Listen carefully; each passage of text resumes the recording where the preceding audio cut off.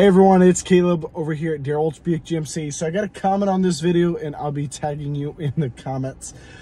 So being able to put YouTube on the Buick Envista screen. Now this is the all new 2024, well this is actually a 25 Buick Envista, and this is the Avenir trim, but it's the same on all the trim levels where it's whether it's a preferred, a sport touring, or an Avenir. I'm going to show you this little, what I call a magic box. There's tons of options available on Amazon. I'm going to be showing you the one I have, which is a Garland kit. It's a full Android automotive system. So I'll be doing a full, I'll be putting a link for a couple of them that I've seen recently that are great. Now this is model CPC 200-T-Box. And let me go ahead and flip it around and show you what it's like, and I'll show you how to plug it in. So to set it up, of course I have the Garland kit. All you have to do is grab your USB and plug it right in down there. If I can get it done right. There we go.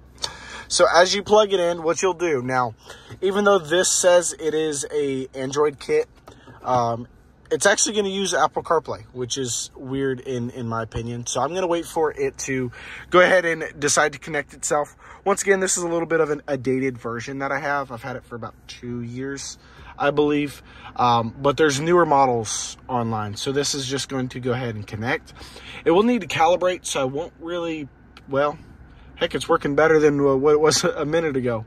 But you hop into your settings, you connect your internet, and I believe I can do that here. So we go to Wi-Fi, and then we find our Wi-Fi network. I'll do our Hendrick guest that we have here.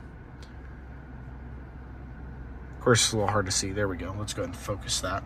So now that it's saved, we're connected to Wi-Fi. It's still calibrating itself, as you can see over here. It's not fully into the internet. But once you're connected, you can go ahead and watch YouTube videos to help answer your question. You can watch YouTube videos in here. And then let me make sure it's got it connected fully. But needless to say, all you have to do is plug it in and wait for it to load. Now that is how my box works. Most of them are going to be very similar. Other options you can get will have say an HDMI port or something on it. This is just a basic USB-C, and then it has SD cards available.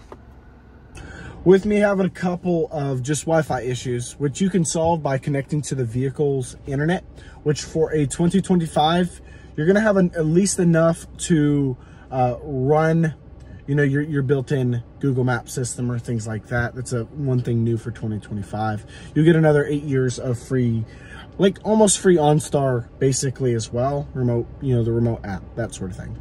But you're able to fully connect your box into your vehicle as long as you have Wi-Fi. You can also use a hotspot.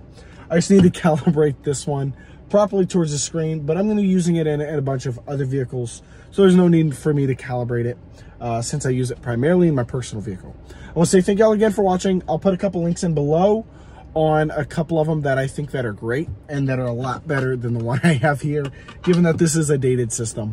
But thank y'all again for watching. I'll see y'all soon.